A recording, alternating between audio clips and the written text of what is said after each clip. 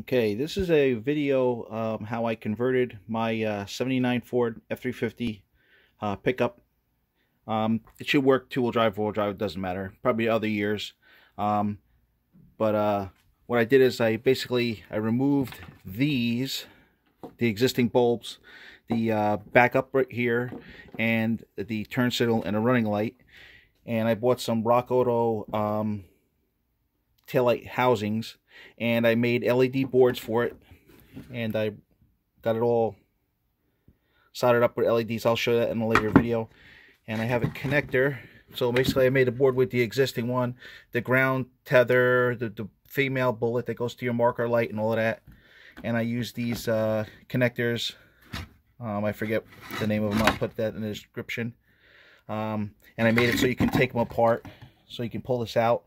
And if you want just the uppers, I'm sorry, that's just the low. That's the lower. What I also put brake light behind the backup lights behind here, so it's separated. And right there, that's just for the upper part right there. And then it's the factory harness. I just took it apart so I can resheath it. But I just wanted to check where all the wires go. But and that's the standard 4-pin connector that that Ford has. It's an oddball. Everybody thinks it's the actual, like a 4-pin trailer connector, but it's not. It's larger. Hang on a second here. Okay, this is what comes out of your truck.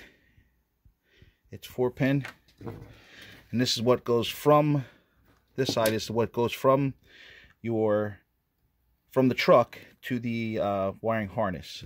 Now you can splice into this. Hopefully this. Let's see here. There we go. Hopefully you could probably cut it here and put all new wiring if yours is bad. Mine was fine, surprisingly for New Jersey. But and then have it all go to the other one. And these are just standard Rock Auto housings that I just separated. I used a razor blade. Probably could do it simpler. I don't know how. But it all pretty much, you can see it's ultrasonically welded around. But when you get to the other part, there's a little raised piece here. You can see that kind of comes off, and it's, goes back together. I don't know if you should RTV it, but of course off-road use only.